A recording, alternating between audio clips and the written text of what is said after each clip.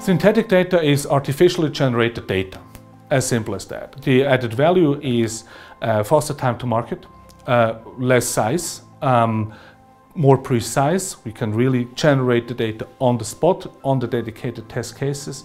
And finally, time travels. This means you can test a system how it looks like, for example, the end of the year, instead of just now or 3 months back when the test data has been taken out of the production. So this is the added value of synthetic test data as a whole. There are many risks. First of all, it's the risk of losing the data. If client data has been or is published to press, to any government, whatever, the business itself might risk confidence of their clients. As an example, the reputational damages on the stolen test data in banks is higher than the public deficit growth of Greece between 2008 and 2013, which finally ended up in the euro crisis. So these highlight how sensitive reputation is for financial companies, but not only for financial companies.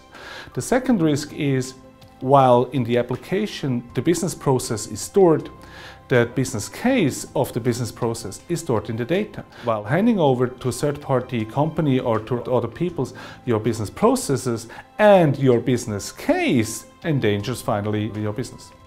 The third thing is, of course, for the customers.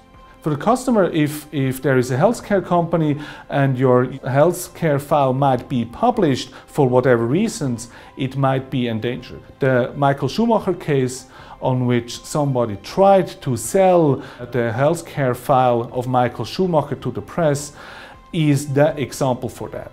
So this might finally end up in personal consequences for yourself.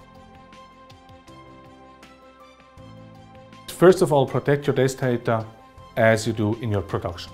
Just due to the fact that, for example, at the HSBC case in Geneva, there were internal people stealing internal test data which were production alike. The damage out of it with regard to penalty fees, with regard to reputational risks are huge and totally out of control of any company itself.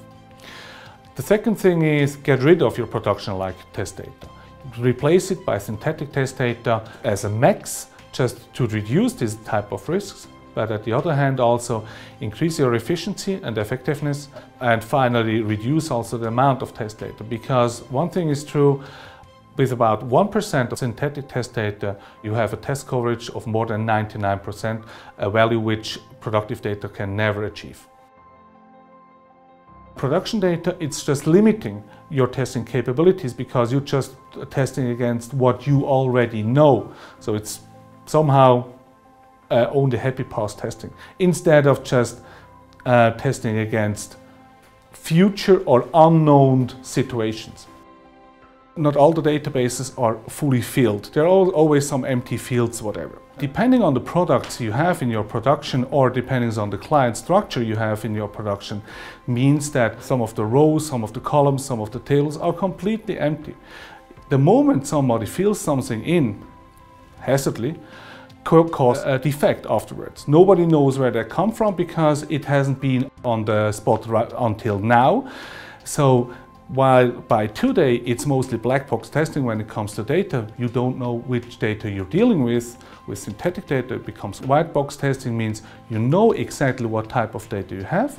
You know the test data coverage, you know the test data size itself, and you can really choose which test data set you really want. The new European Data Protection Act just defines one rule for one continent. Instead of having several data protection laws depending on the country or even to the canton of the dedicated countries, there is one law, overlying law, taking care of all their needs. There is one major change on the new Data Protection Act of the European Union, which is it brings back the citizen to a position where he is really the owner of the data. So he can claim whenever he wants to any company, what are you doing with my data? All client data has to be protected in the future as it is in production. So also test data has to be protected like production data as well. synthetic test data is the solution for all data-related incidents which companies currently have or might have just due to law or regulation reasons, but also with respect of the requirements citizens have to protect their data on company sites.